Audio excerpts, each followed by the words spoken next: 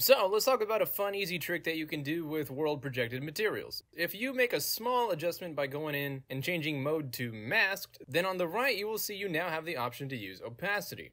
So if you have an opacity map, you can just add another world align node up here, and when you connect it, now you have a cool new world align material that also includes transparency. And I found it to be pretty useful whenever you're trying to make some background industrial structures, or really anything that doesn't require precise UVs. For example, you can turn this face into a steel grated floor. Like literally, you can take this single quad, one polygon, and turn it into an extremely detailed looking fence, or prison bars. You can also turn this literal six-sided box into what looks like a crazy high poly threaded metal mesh, or even turn this block into a truss structure. And you can expand it to any size you want while the textures automatically do their thing, which is crazy because this allows us to literally use the fundamental simplest shapes known to 3D artists like boxes and quads and give them the illusion that they are much more complicated. Now obviously it's not optimal, and you'll have to make sure that things are positioned in a way that aligns with the details that you want, but often you can just adjust this with a tile parameter to help you line things up. Now if you like the transparent textures that you see here, you can always find them on my ArtStation, but even if you make your own, I think you would be really surprised to see just how advanced you can make a single box look with this kind of trick. And the coolest part is Unreal 5's collision system still works perfectly, even though the material looks like it's transparent. So, hope that helps, and as always, hope you have a